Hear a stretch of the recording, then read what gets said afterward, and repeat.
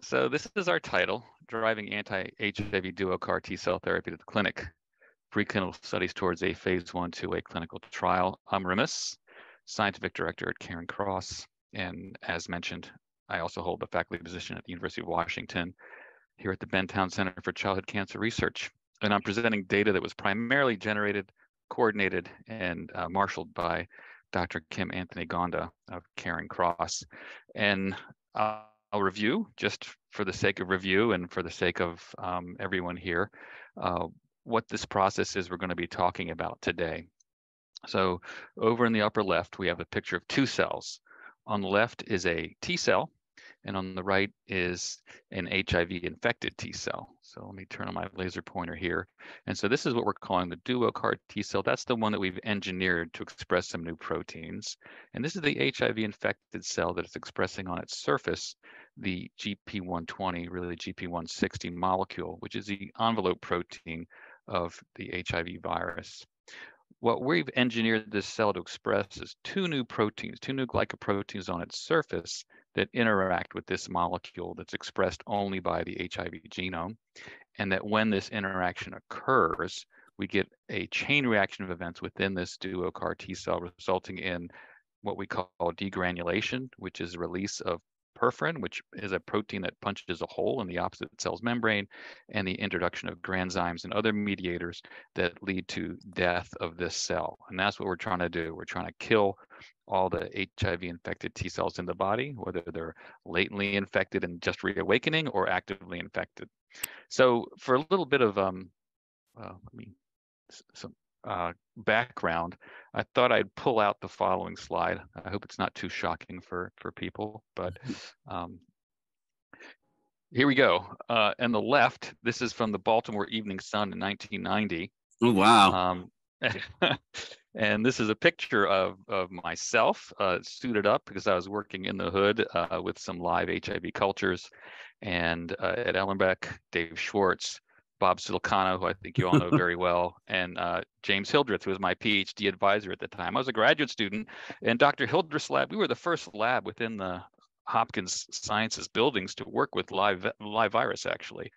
There were lots of patient samples running around and lots of collections going on, but actually doing biological studies with live virus, everybody was actually really afraid of it. And really it was Dr. Hildreth's leadership that says, you know what, we're going to just do it. So we hung Nike signs all over the lab, and we got some live virus culture, and we started to work with live virus.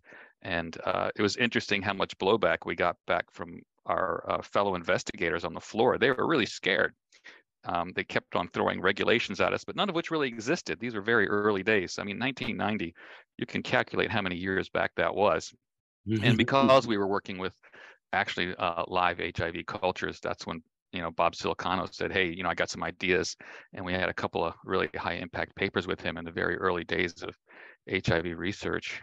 But that was not possible without the other part of this slide, which is really the community mobilizing, activating everyone's consciousness that we had a real crisis going on. So these are some marches from New York.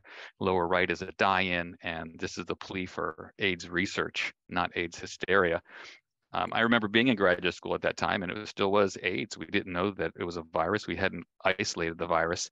And within a few short years, lots of progress began to be made, but it was not without this really strong push by the community. So I'm just really moved by the community, and I want to thank the community, and I want to thank especially the activist community, because none of this would have happened. I was meditating upon this talk and this history this morning a little bit, and just the Magnificat came to my mind. My spirit rejoices in God, my Savior. He's looked down with favor on me, God's servant. From this day forward, all generations will call me blessed. And it may not feel like it, but I think the entire medical community, the entire patient community for so many diseases was blessed by this activism, because without this, we wouldn't have had breast cancer activism. We wouldn't have pediatric cancer activism. We wouldn't have patient-oriented research the way we have it now. It was like turning a battleship, but it was really the efforts of the AIDS community that turned this battleship. So I think when we look back in the annals of medical history 100 years from now, none of this will be forgotten. None of this was in vain. So I don't know if that's a comfort for those who experience great loss during this time, but I just couldn't, without this background, I just couldn't go forward to this presentation. And I've probably said enough about that, but it's deeply impactful. And that's really, my start into this patient-oriented research. That's why we're all together, wearing our suits and ties, because we knew the Baltimore Sun was showing up that day to take pictures. And that's when Sue Miller was Evening Sun staff. Wow. So we've been at this for a long time, and we were looking at T-cell oriented, primary T-cell oriented, and vaccine oriented cures, which is really what this paper was about testing one of the early HIV vaccines in a trial that Bob was going to launch. There wasn't much advance, as you know, especially in the vaccine world, although we're starting to keep learning more and more information, and it's funding places like at the NIH, we could do really long-term studies. We started to find broadly neutralizing antibodies and things like that that grew out of this completely new offices that were set up in the NIH and new centers that were set up. And the big advance for me, because I'm such a T-cell centric person, came actually out of the cancer research field. But the cancer research field wasn't first. It was actually the HIV research field first that started to engineer T cells to fight against this disease. So it's a little bit of a background, which is I just shared with you. We'll talk about some of the preclinical data about our duo CAR T cell trial and our successful manufacturing of those cells, and maybe a little bit on the clinical trial design. A little bit more background of this is an HIV-1 virion touching down onto a cell that it's about to infect, and it touches down. It makes contact with two different proteins, and this, you can imagine this as being a CD4 T cell. It's about to be infected with HIV. And here we zoom in a little bit more on this interaction. So here's the membrane of the virion with the viral envelope like a protein, which touches CD4, the CD4 T cell. And that's the first contact that's made. And once this contact is made, there's a conformational change. You can see how these rotate and spin out a little bit, and a different epitope or region is exposed on this molecule that interacts with the second receptor, the CCR5, on the surface of that cell. Once these two receptors get engaged, we get more changes in this protein. It's a magnificent dance that then exposes another part that inserts into the membrane and causes membrane fusion. And once you get membrane fusion between the viral envelope and the cell membrane, then the capsid enters in, reverse transcriptase go to work and makes a copy of that genome into the DNA that can be integrated into the host DNA. And that's where, for example, a reverse transcriptase inhibitor would work. But it's right here that these agents that are active here in this process are what we call fusion inhibitors. And fusion can be blocked if we interfere in this process in the right way. So what about a little bit more background about how we've been driving a cell-based CAR T-cell therapy cure for HIV?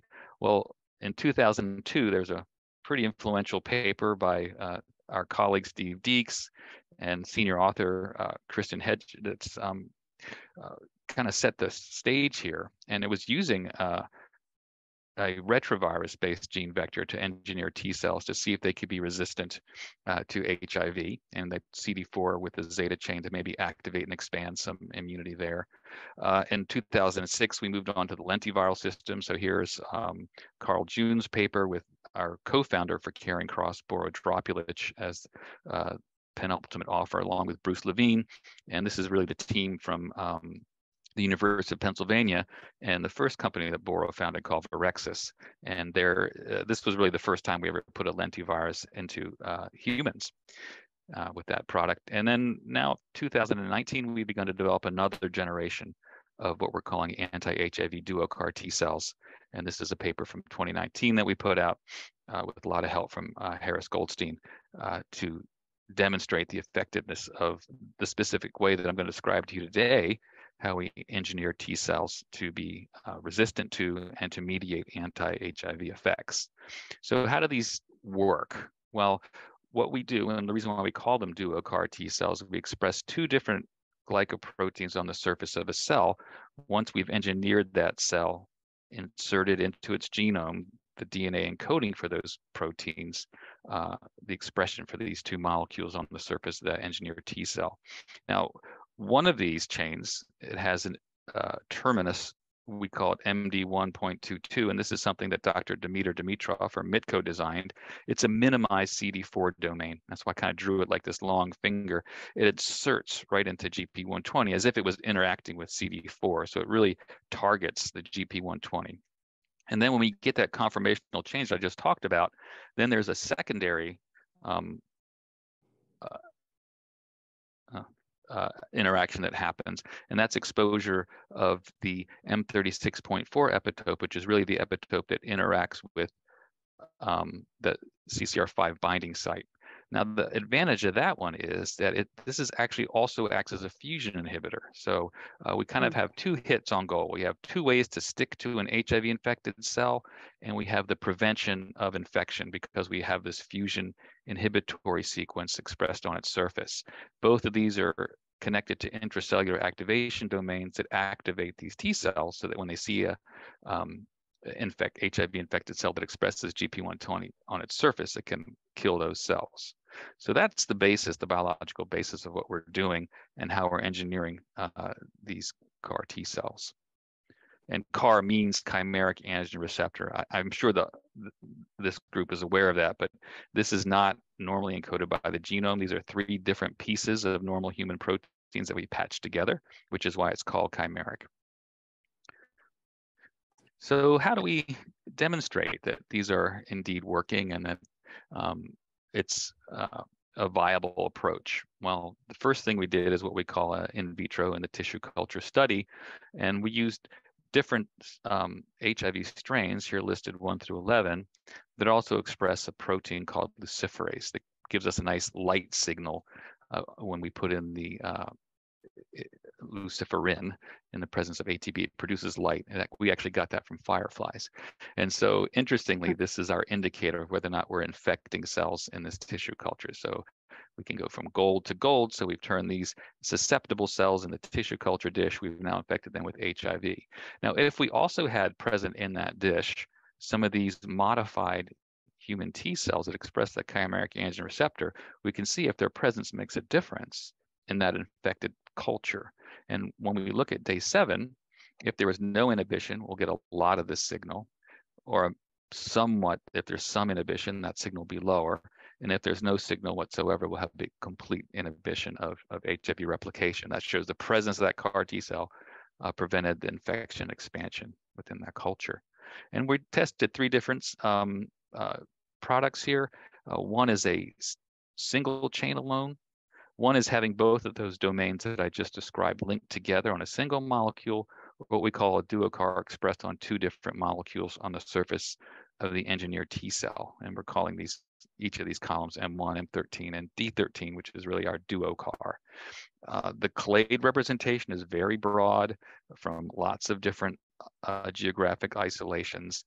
And what we see is that when we have this duoCAR format, we have much broader neutralization in this in vitro assay, over 99% for a variety of clades, and over 98%. So it's a much deeper and broader potent anti-HIV effect when we're in this duoCAR format.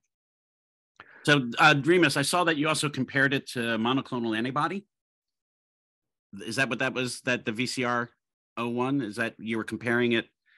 Yeah, that's a characterization of this. Yeah. Mm-hmm. Right. Letting us know how well that worked compared to the duoCAR T cell.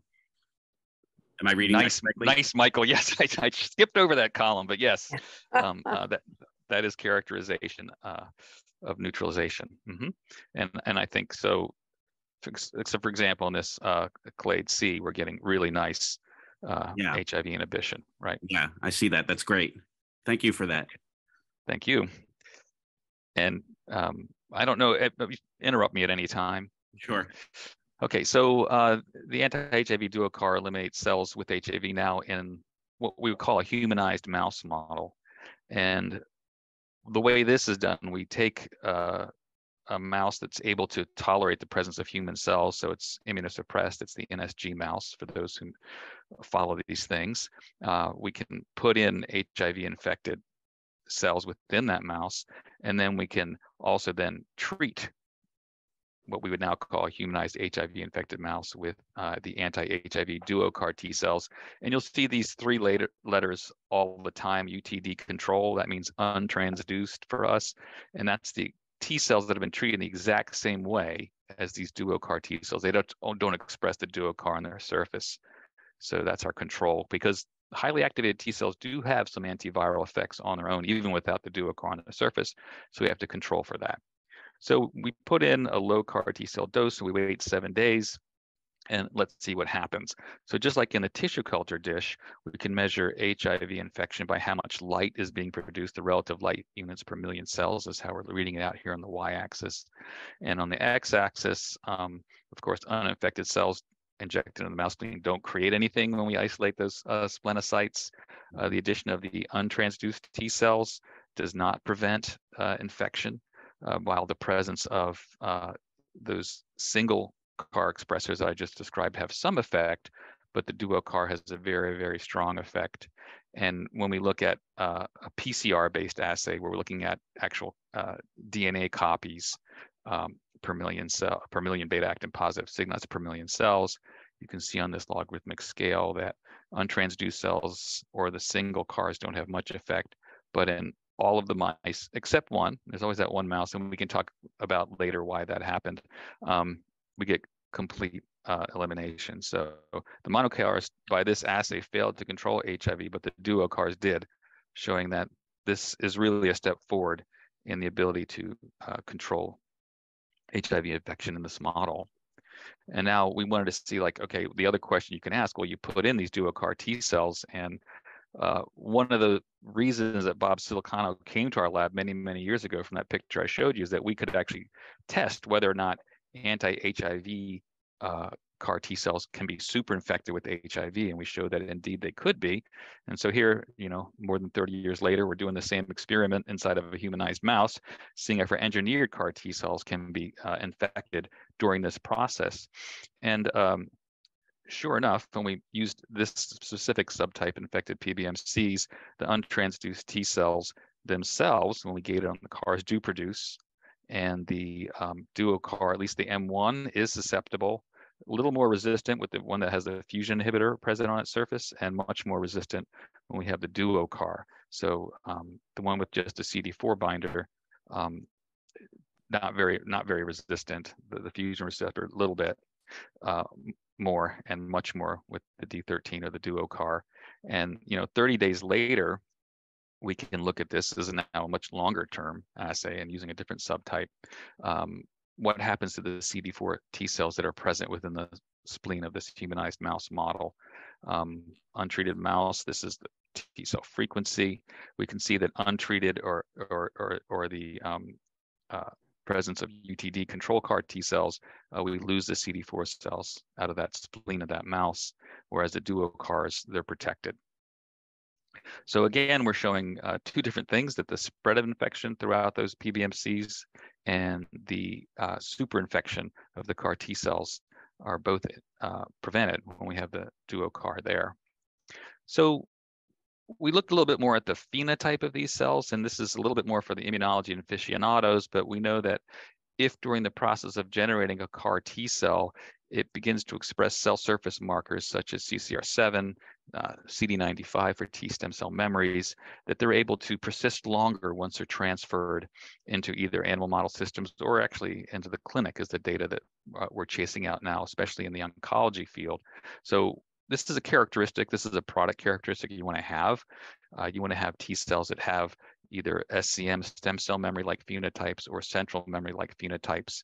And whether we generated these effector cells from HIV positive or negative, as we produce them, they're expressing this, what we consider desired product characteristics. They're going to last longer in the cell. So we're not creating what one would call an exhausted cell phenotype.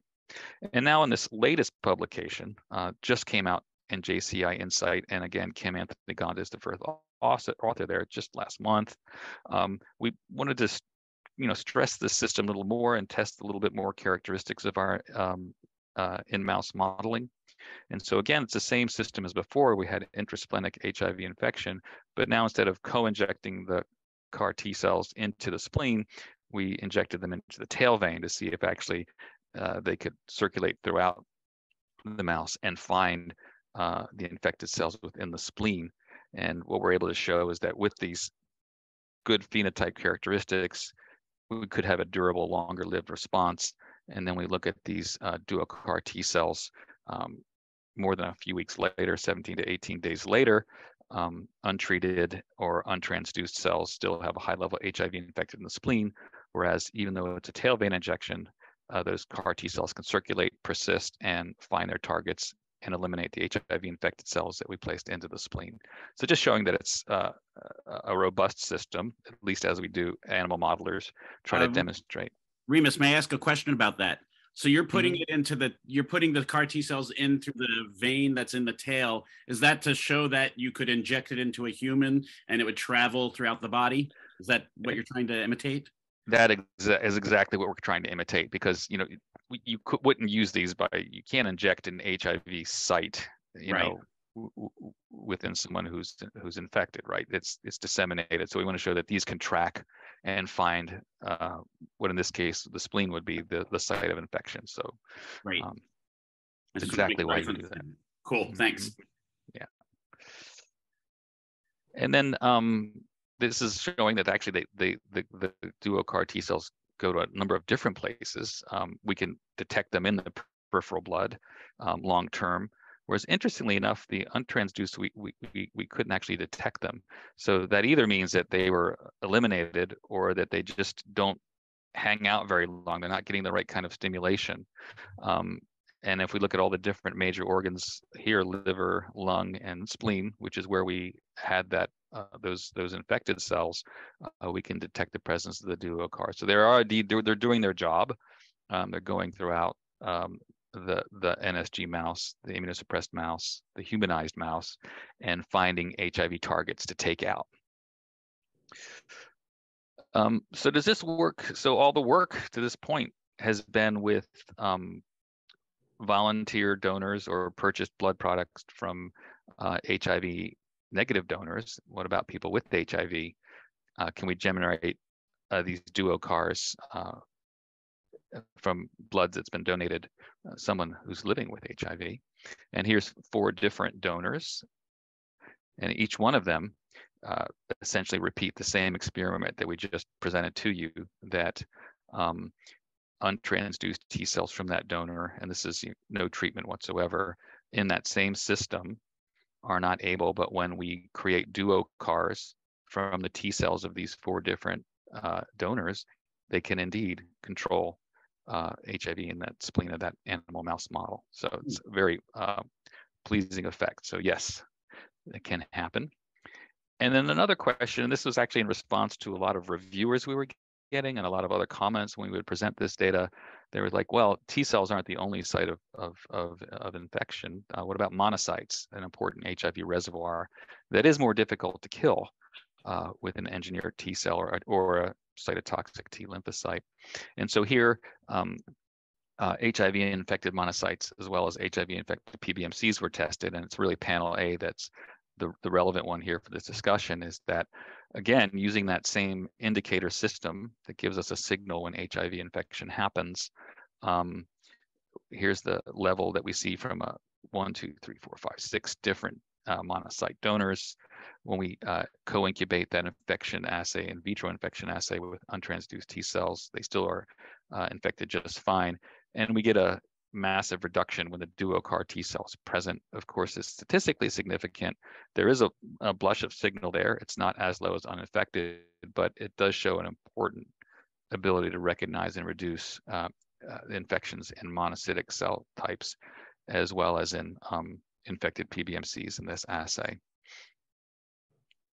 So all of this preclinical data, and crucially the data from some volunteers living with HIV, led to our ability to submit an IND application. And the PI is, of course, Dr. Stephen Deeks from University of California, San Francisco. We would test these, what we're calling LVGP120 duo CAR T cells in a clinical trial. And so The clinical trial is open and ongoing and accruing. So the nuts and bolts are that there's a lymphopoiesis, which is leukapheresis, which is removing a large dose of white blood cells from the HIV positive participant in this trial, and then enriching those for CD4 and CD8 T cells with immunomagnetic beads, activating those T cells with an activation reagent, and then transducing them with our lentiviral gene vector. And then once that lentiviral gene vector delivers the DNA encoding the two duo CARs into that T cell product, we can then now detect it on their surface. These expand over the period of 8 or more days, and then they can be formulated and then reintroduced back into the participant. Now, the platform that we're using is shown in the middle. This is a single device called the Prodigy by Miltenyi Biotech, and it's the device that we're using in this project, but we're not by any means married to it. If you know some of our past lives, both Boro and I had previous association with Miltenyi, and we stood up their CAR T cell pipeline for them before we left for the formation of Caring Cross. And one of the main motivations for forming Caring Cross was to be able to focus using this nonprofit on HIV cure therapies based in CAR T cells. And so we're really happy that we were able to launch Caring Cross and be able to really get this clinical trial launched with our partners like Steve. Rimas, there's a question in the chat that someone had about the participants in the trial. Are they stopping ART before the leukapheresis? Yes, that's been the controversial question behind this trial, and I think the field is divided. If I go to the next slide, I'll skip over one, but I'll go back to it. This is really the clinical trial design schema that we show, and this trial is funded by the California Stem Cell Agency, CIRM, California Institute for Regenerative Medicine, and Steve Deeks is at UCSF, and Dr. Meredad Abedi at UC Davis is the PI at the Davis site, and our first two enrollees are actually at UC Davis. And the study design is this is exactly your question, is that we do an analytical treatment interruption as we begin this trial. It's interesting with the long-acting like Cabenuva, can a person on that agent actually participate in this trial? Well, we think it would confound the results so much that we're asking participants to come off of that, go back on a more standard therapy or a slightly older, less long-acting therapy, and let that wash out before they enroll. But there is indeed a treatment interruption because that allows us to see if the CAR T cell will be able to control reactivation and expansion of the latency reservoir into an active reservoir. So the first cohort of 3 patients, there'll be no lymphodepletion. Now, I haven't talked about lymphodepletion whatsoever, but CAR T cells in the field of oncology, especially for hematologic malignancies like leukemia and lymphoma, are always, the patient is always pre-treated with cyclophosphamide and fludarabine. And these are 2 agents. They're not given at the same level as you would give for chemotherapy for malignancy, but what they do is they lymphodeplete, which is take out a large number of the peripheral blood T cells.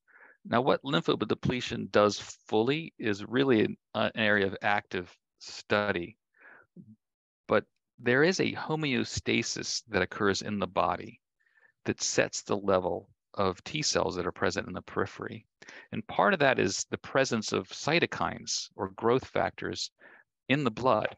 And when you take out a lot of the normal T cells that are present, those cytokines and growth factors are available for the CAR T cells when we infuse them, and they help to expand them so that you see a better therapeutic effect. So that's been shown for sure in hematologic malignancies. We have no idea if that is the case in these HIV trials, and it's something we desperately want to find out. So the next step in this trial, the next cohort, does have lymphodepletion. It's the same, what we would call a very low dose of CAR T cells, 3 × 10⁵ per kilogram. That's far below the doses that are used for any oncology trial. And then the final cohort includes both lymphodepletion and a dose range that's a little more in keeping of what we're seeing within the leukemia and lymphoma space for CAR T cell therapy.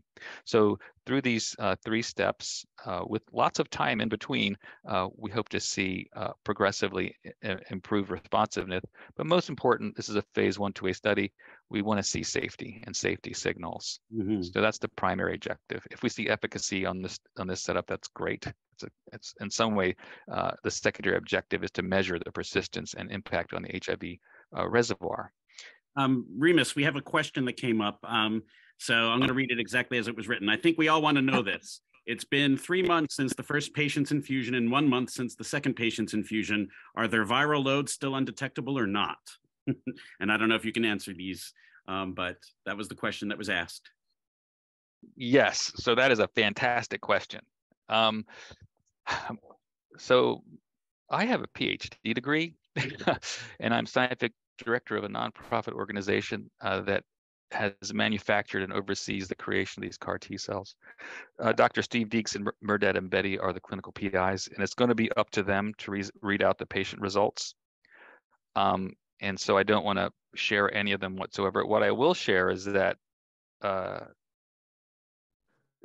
that the infusions have been safe, right?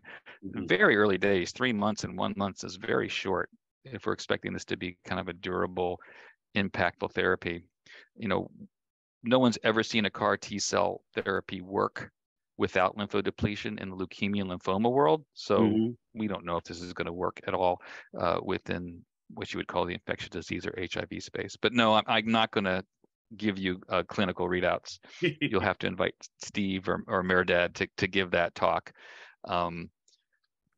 Part of the reason why I've survived so long is I know how not to get my knuckles slapped for doing that kind of thing. So, so Rimas, this might be a good time to ask you about the that make people aware of this in cancer patients has caused some neurologic issues while we're talking about safety, and we haven't really we've been made by the FDA to look out for that signal, but we really haven't experienced it so far, and I think that's a really good thing from a safety aspect.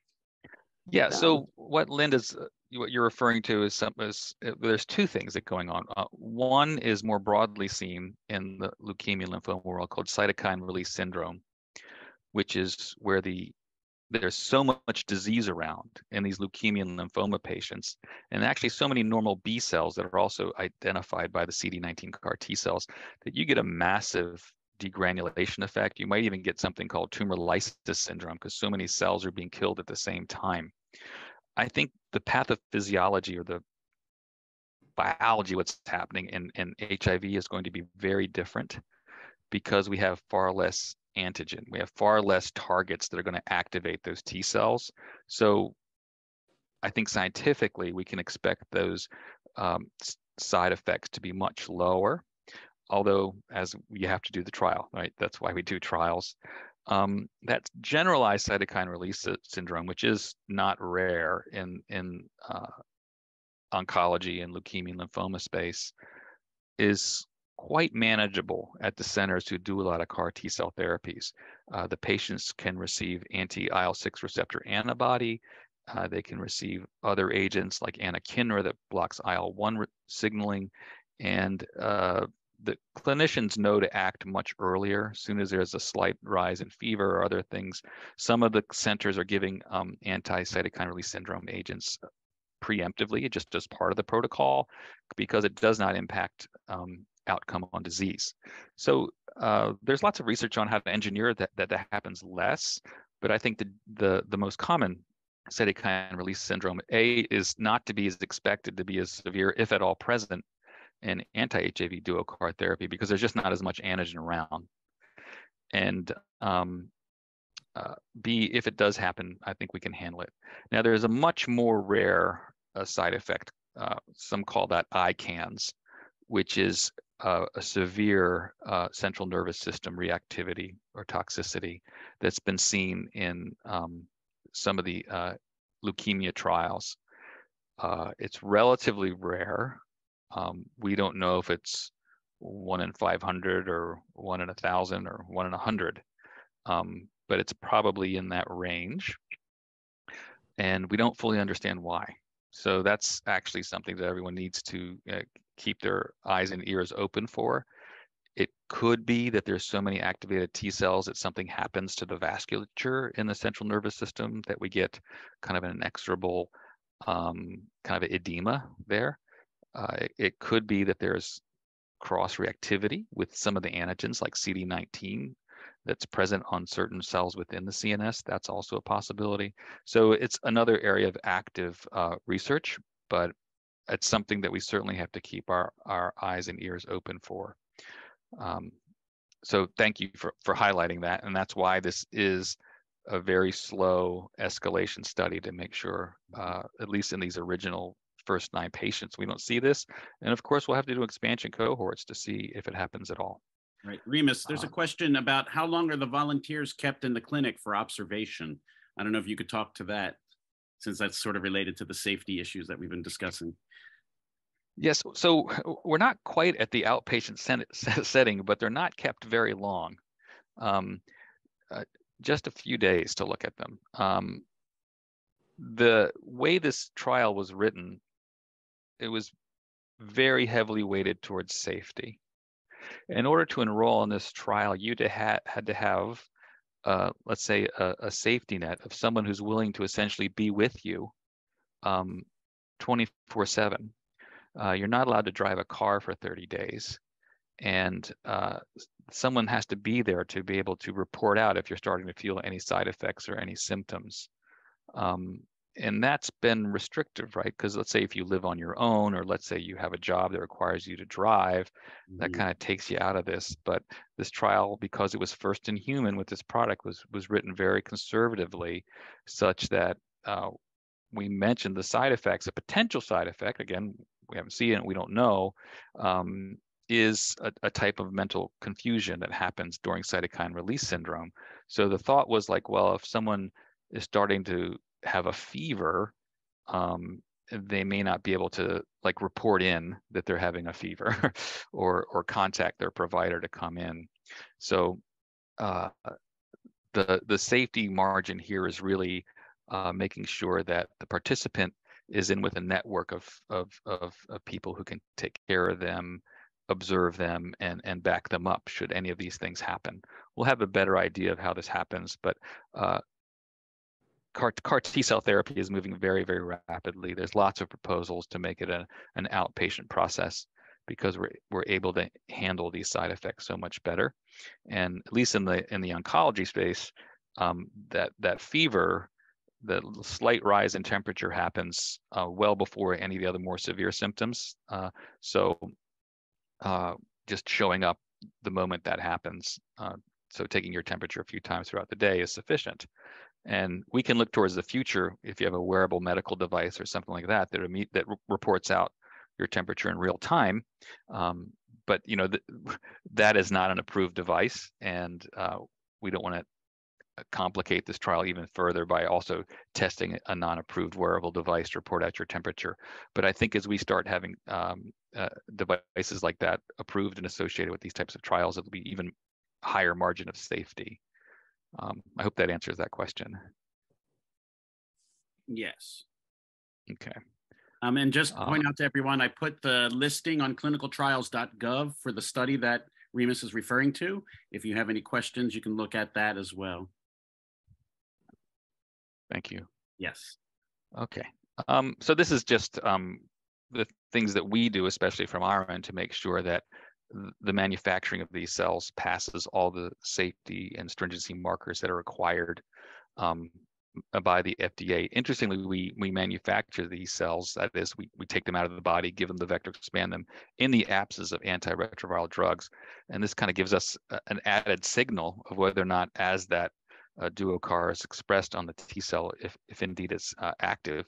If you see a rampant expansion of HIV within that product that's being produced, then kind of a signal it's not working, and that product should not be administered. So we make sure that there's no replication competent lentivirus. This is one of the risks. It's never been seen, but it's possible because we're using a gene vector that has some components derived from lentiviruses that they could recombine and make another virus. Chances are very low, but it's something that we have to test for. We have to make sure that part of the envelope protein that's used in the vector is not expanding, that P24 is, as a test for the presence of HIV is negative, as well as the reverse transcriptase test is negative. We have to have no evidence of HIV being reactivated, and no evidence that the transgene within the transduced cell is not being mobilized, is not detected in the duo CAR T product. So that's a PCR test as well. So there's lots of tests that we do to make sure that there's no molecular reactivation of the vector itself, and that the HIV that is present within this patient's blood product that is now off of antiretrovirals, so that it's not expanding within that culture. We've already spent some time on this slide and talked about the primary and secondary objectives. And really, this is where we're at today. What is the future direction? How are we going to ensure not just that we can do this technologically intensive intervention, but how can we make sure that it has low cost and it's equitably applied towards an HIV cure? So an organization that I'm sure you've heard about is a Global Gene Therapy Initiative, the GGTI. It's a weekly call that many of us on this call are on, and where we talk about these very points of how we can ensure low cost and equitable access to cell and gene therapies for an HIV cure. And also our sickle cell colleagues are faced with the same question. As you know, a product that could be used for sickle cell disease was just approved for beta thalassemia, or transfusion-dependent thalassemia known as Cooley's anemia, and that Bluebird product costs $2 million. So if we invent cures that cost $2 million, they're not at all applicable for the rest of the world. And when we talk to our colleagues around the world, they don't want to sit on the sidelines. They want to participate in HIV cure research as well as sickle cell cure research. So we have to find ways around this because these centers want to develop the research and clinical infrastructure to bring the cures to where they're needed most. So we're working to shorten this process, to try alternative devices and do something that's maybe on the order of 3 days instead of 8 to 12. And if you want to look at this field more broadly,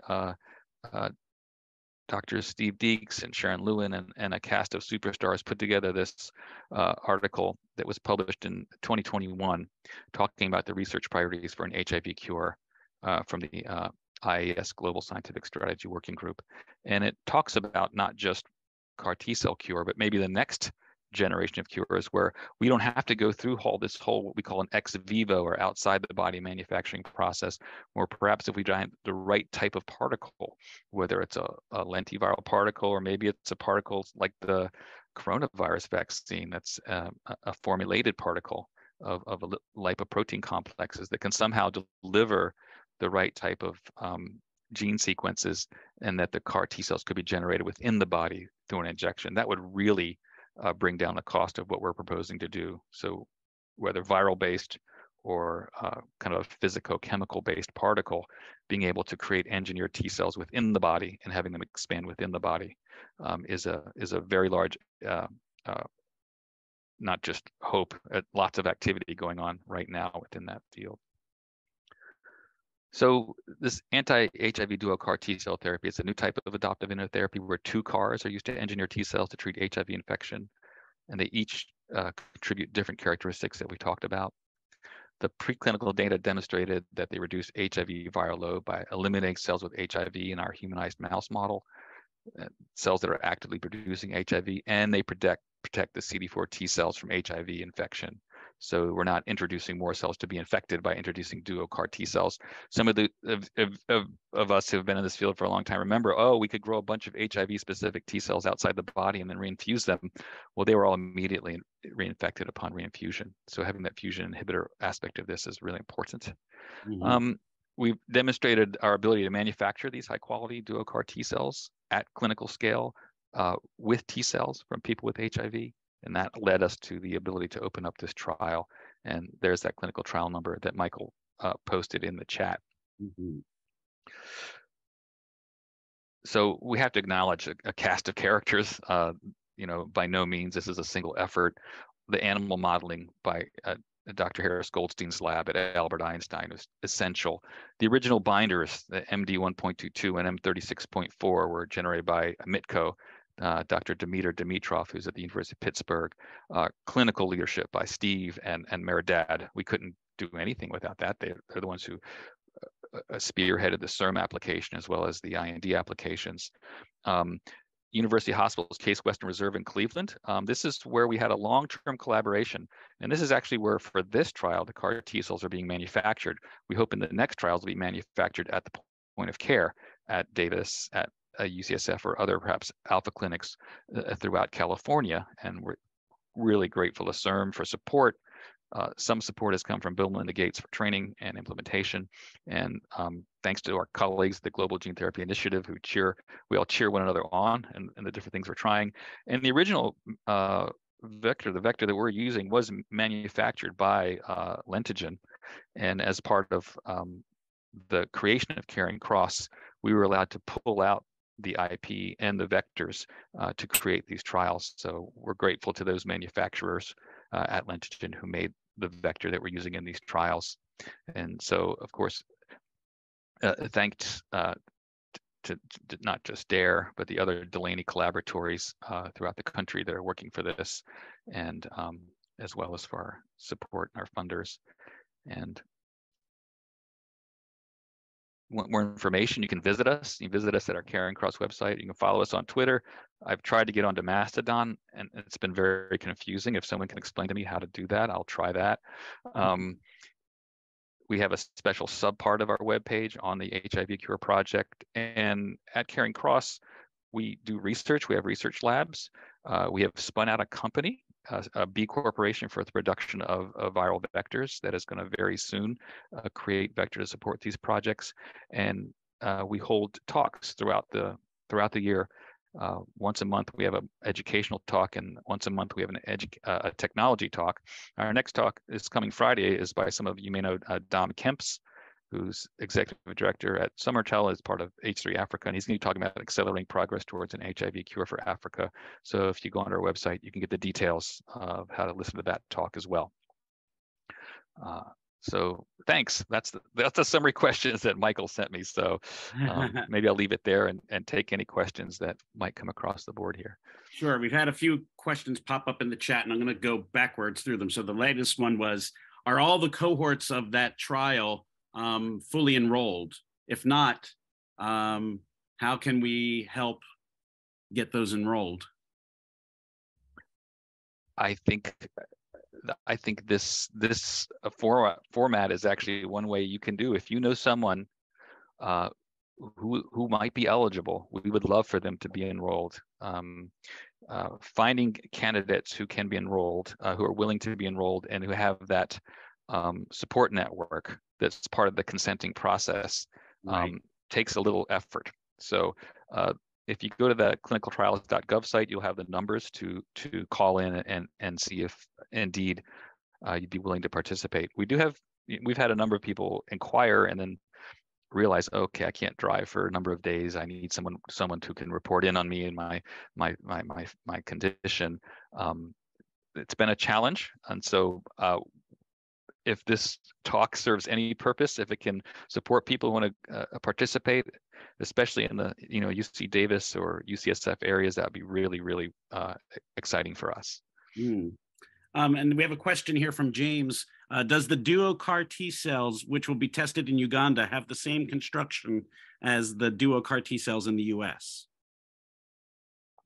Well, we don't have an approved trial in Uganda. That is a goal. We're trying to lay the ground for it. It would be the exact same one, yes. Okay, cool. Is continued antigen expression required for long-term persistence of the Duo CARs? I'm thinking in terms of resistance to new infections.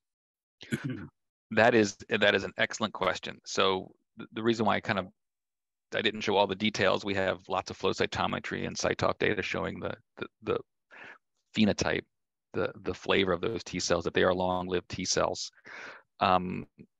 for T cells to persist long term, at least CAR T cells, it seems like they'll probably need some GP120 to be around. So if they're completely effective and wipe out all the viral reservoirs, then we don't have a question. Now, would they be present for reinfection? That's a good question. For ourselves, we're wondering if they'll be long-lived on their own or if they'll need a boost, such as introducing GP120, kind of like you introduce a corona vaccine. So maybe you'd show up once a year and get a little expression of GP120 into the system to keep the CAR T cells going. So there's either keep persisting by adding some antigen now and then. If we had really smart CAR T cell antigen, they could do that on their own. You could have other, quote, signals to drive them. I love the optimism of that question, that there will be so little 120. The question would be, are those T cells still around and to prevent reinfection? But that certainly would be the goal. Like the goal of any vaccine would be to generate a long-lived T cell response. Mm-hmm. Another question is there any information that can be disclosed regarding the CAR T cells persistence in the first patient? No. I figured that was an easy one to answer. And there's another question here. This one's a little specific. James was asking this. If there's an HIV strain that can resist M36.6, can that HIV strain escape from the duo CAR T cells? Is that possible? Of course. Yeah. I mean, we are, if there is a strain that isn't impacted by the presence of MD1.22, that minimized CD4 domain, or the M36.4, then yes, that's entirely possible. That is, I think, a limitation in the leukemia lymphoma trials. When patients relapse, their disease has mutated such that they no longer express what the CAR is specific for. So yeah, the CAR can only see what it can see, and its eyes and ears into the body are those two specific binders. So we like these binders because the first one is actually, it inserts into a super conserved cleft in GP120. And we think if that's mutated, then the virus will not be able to interact with CD4 at all. It will have mutated basically away from the biology that it needs to superinfect. That question of if we get around the fusion and inhibition of M36, then yeah, I think then those cells might become susceptible to superinfection, as we saw from the primary data. That's a great observation and a great question. Great. And Corinne, how long will it take you, Rimas, to figure that out, that aspect of it? How long? How much more? How many more patients? Or when will you be comfortable in ascertaining whether you're going to have to do this every year? You know, some sort of GP120 infusion or something else. Well, that I am not comfortable till it gets a full cure, right? So I'm not going to be comfortable. Right. In other words, we don't know yet. No, okay. I mean, we're really in the safety. I mean, we still haven't even, we haven't done lymphodepleted patient yet. So as these safety signals come in, we'll be able to look at those longer term impacts. But, you know, as we're learning from the leukemia and lymphoma side of CAR T cell therapy, if we see a signal that sticks, you know, in a significant percentage of participants, then we really have firm founding to keep iterating and keep getting better. I mean, that's really what I meant. If we could get to enough patients for phase 3 of this, we might be able to tell sooner rather than later, huh? Absolutely. We're completely open to actually other investigator-initiated trials. We could use the same CAR T cell product. I mean, I'm in active discussion. I just came back from the SITC meeting of other groups who are actually interested in using this, perhaps in the context of treatment for leukemia and lymphoma. So perhaps in the sets of patients who have leukemia and lymphoma, we could create what happened with our dear friend Adam, or Timothy, you know, the London, Berlin patients, right? That might be another angle into it through the oncology side without requiring a full bone marrow transplant. Let's see if we can actually add CAR T cells to their therapy. And I think there's going to be lots of creative ways. So if you're an investigator and you have a creative way that you want to try this, we're all ears. At our current funding levels, these are investigator-initiated trials. You know, Caring Cross is a nonprofit. We are not like a pharma that can come in and put $50,000 down per patient kind of thing, because we're not driving towards the product. We're driving towards a cure that can be broadly shared. Right.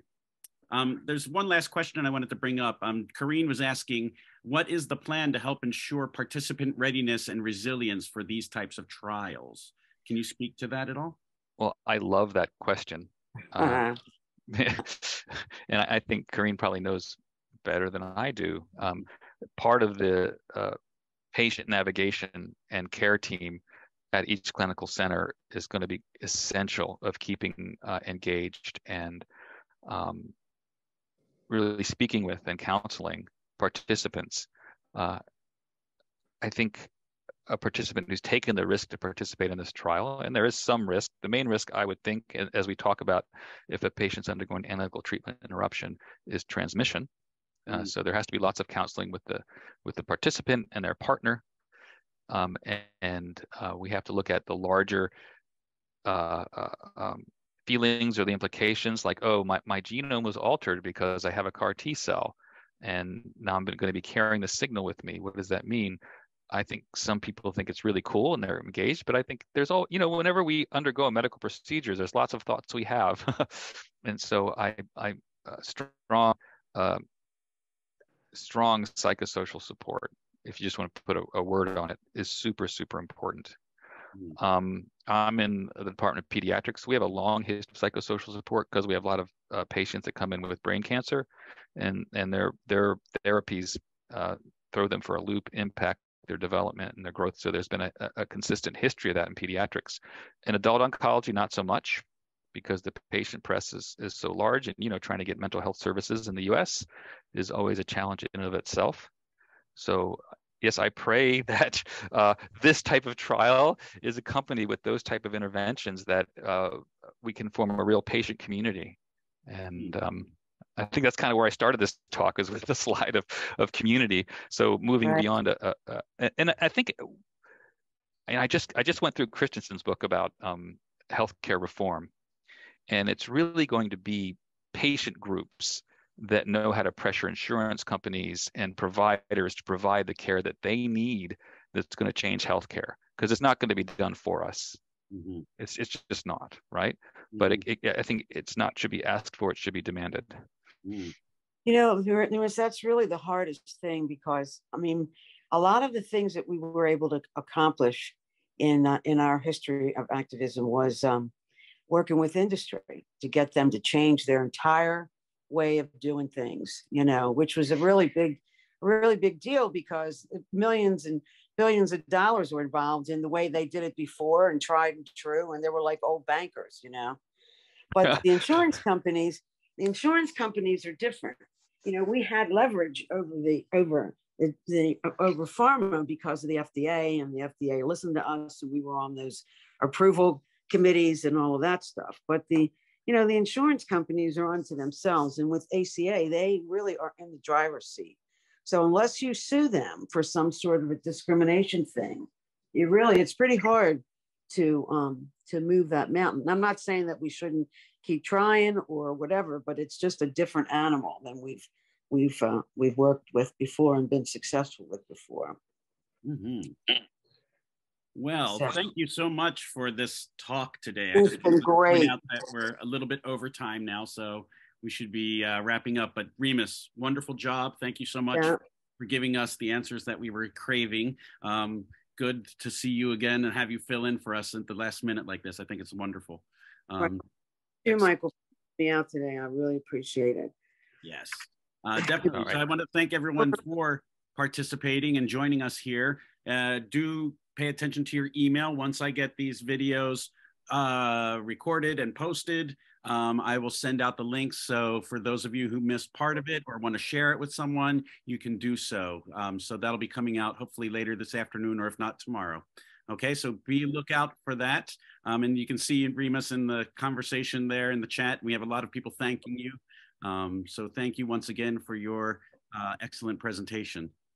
Remember, right. everybody, Thanks. too, we have off next month. There's going to be no call next month, and we will reconvene on January the 17th with Paula Cannon, and the name of her talk is Engineering B Cells. So you have a month off for holidays. Yes. Okay. Thanks again, Rimas. This was wonderful. Yes. Thanks. Thank you, Thanks, everyone. Thanks. Okay. Be well.